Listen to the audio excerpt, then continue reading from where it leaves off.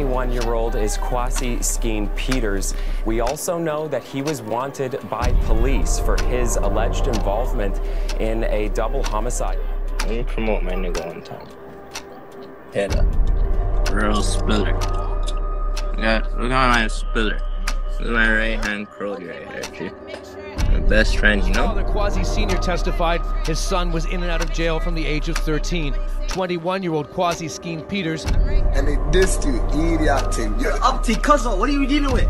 Huh? Yo, Baba, the ops. Baba. You where's Keisha? Did you catch me yet? Did you catch me? Baba, it's not drinking on the Baba.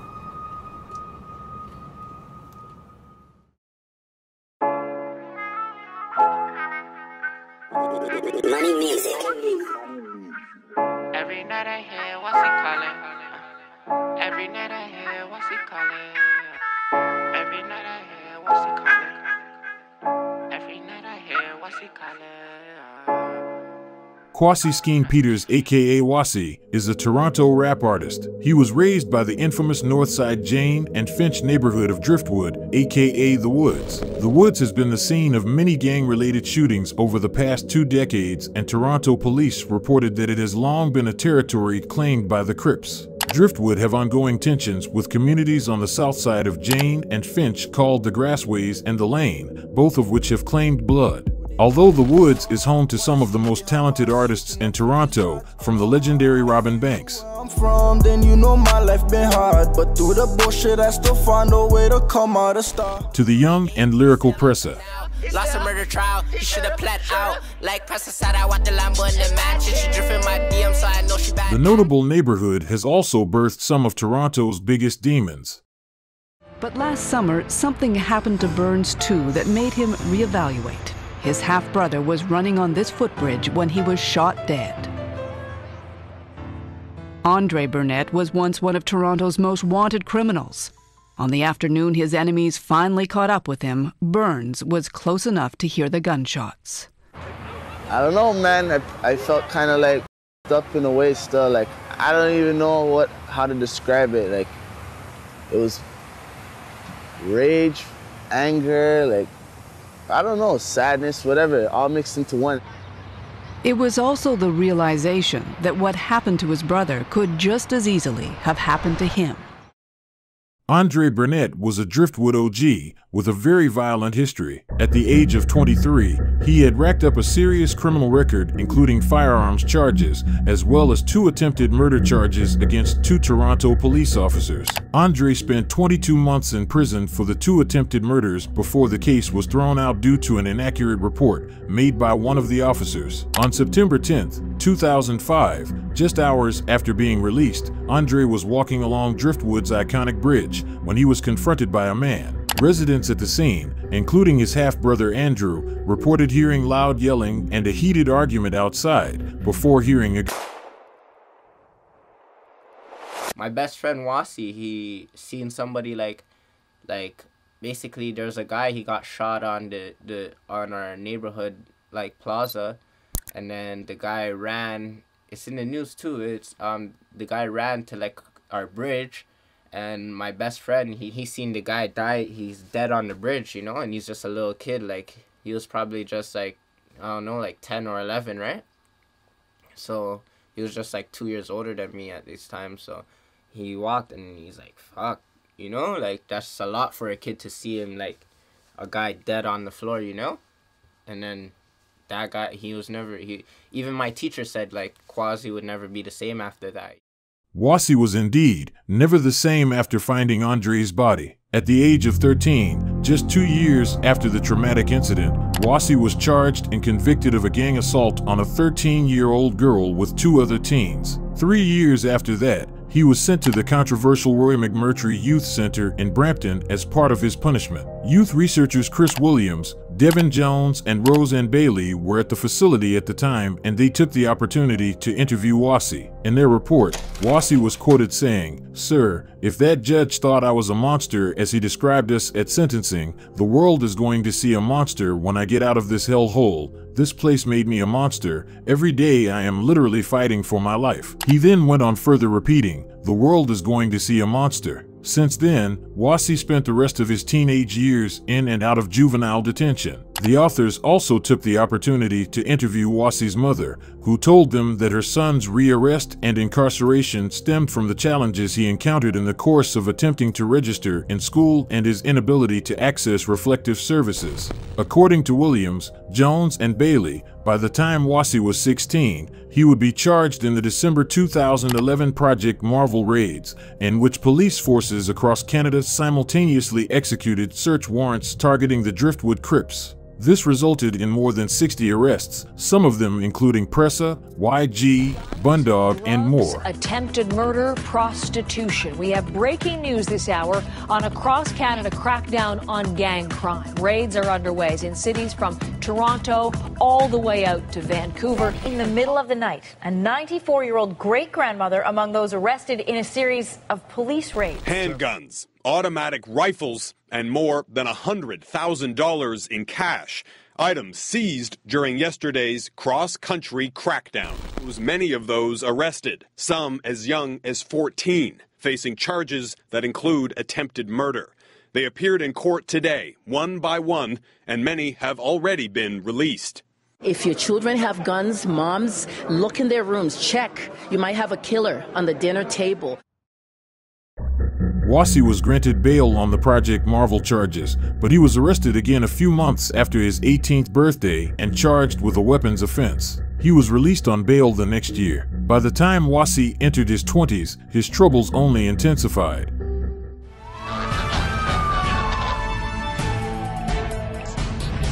We're continuing to follow breaking news from the Queen and Dovercourt area. For the very latest, we go live to the scene, and CP24's Arda Zakarian, who has new details for us. Arda.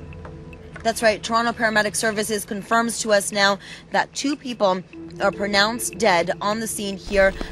Well, Ken, the double shooting happened here around 7 o'clock in the morning at this trendy new condo building near Queen and Dovercourt. As you mentioned, police have now released the names of the victims. The victims were both 26 years old and from Toronto. Their names are Abduel Abdullahi and Mohammed Abduel Diri. Police say they were shot to death on the Sunday, June 28th, 2015. Known Dixon Bloods, Mohammed Diri aka Cam and Abdueli Abdullahi aka Bevy, were executed after a 3-day-long party at a downtown Toronto condo. Cam was executed by the 2 gunmen in the kitchen, then one of the gunmen immediately went into the bedroom and shot Bevy as he slept. 2 other men and 3 women were at the apartment before the shootings. The men had apparently just left the apartment and were in the corridor outside at the time of the shootings, while the women were still in the apartment but had gone out on the balcony to smoke. After the shooting, one of the men took Cam's chain off his neck and his $250,000 Rolex watch. They then left the scene. With no cooperating witnesses and a lack of evidence, investigators assumed this would lead to a cold case. However, in just 2 weeks, they had a major break.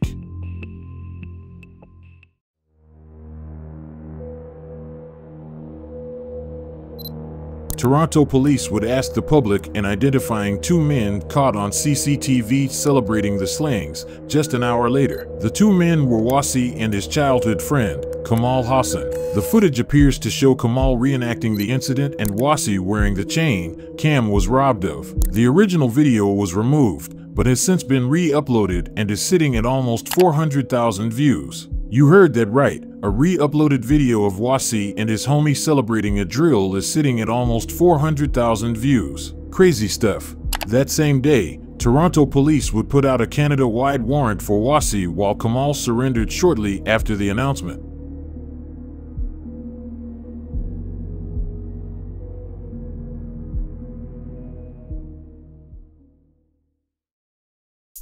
Two weeks after the warrant was issued for Wassi, Toronto police managed to track him at Tryst nightclub in downtown Toronto.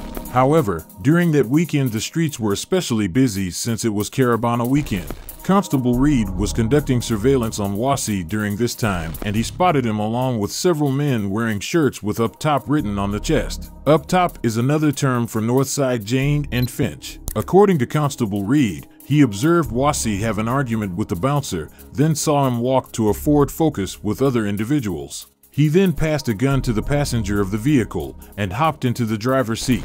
Constables Riel, Lambie, and Dunn were on the Tavis team that night. Tavis is a kind of roving police team that is deployed to violent areas. They were in uniform and on bicycles this specific day. Just after 2 a.m., they were called to assist the Toronto Police Intelligence Unit with taking down Wassi. They waited in the alley behind Tryst until the takedown was called. When they got the green light, the three officers ran from the alley towards the Ford Focus he was sitting in. Constable Riel saw two people in the front of the car. He pointed his gun at them and yelled words to the effect of "Police, hands up, don't move." He then saw a muzzle flash and heard bullets snapping. He realized that someone was shooting at him through the front window of the Ford Focus. He returned fire.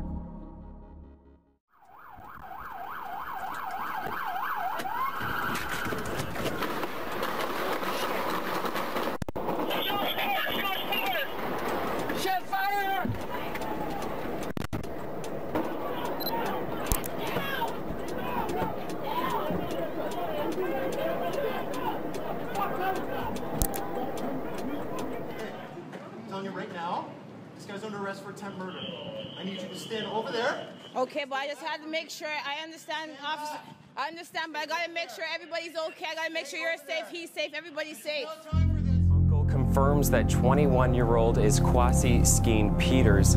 Shortly after Wassi's death, community members rallied against the officers who shot at him, claiming negligence on their part. Many believe they jumped the gun by calling in a takedown on Wassi as it was in a public area, with heavy civilian presence, which was further exacerbated due to it being Carabana weekend. The complaints were taken to the director of the Special Investigations Unit, who would clear the two officers and claimed they were acting in self-defense and were legally justified in shooting Wassi. Fast forward 4 years, Kamal, Wassi's childhood friend and co-defendant, would stand trial alone for the double homicide. Kamal didn't hesitate to tell the judge everything. In fact, he was eager. He revealed that he was terrified of Wassi. Kamal was quoted saying, "I was scared. I didn't know what his next move was." Wassi was rocking back and forth after the murders, shouting excitedly, "I'm 2 up." "Do you know what he meant?" the prosecutor asked. "1 up means I killed a person. 2 up means I killed 2 people. That's what people usually say when they kill people. It's like a score." "How did that make you feel?" the prosecutor replied. "This guy's crazy. I'm hoping I'm not the next guy he kills." Kamal also agreed prosecutors got it right when they said that elevator surveillance cameras recorded him reenacting the 2 murders about an hour after they happened. "Basically, I'm glorifying what he did," Kamal said, narrating the footage shown on several monitors. After spending a total of 2 years in pretrial custody, Kamal was eventually found not guilty and cleared of all charges.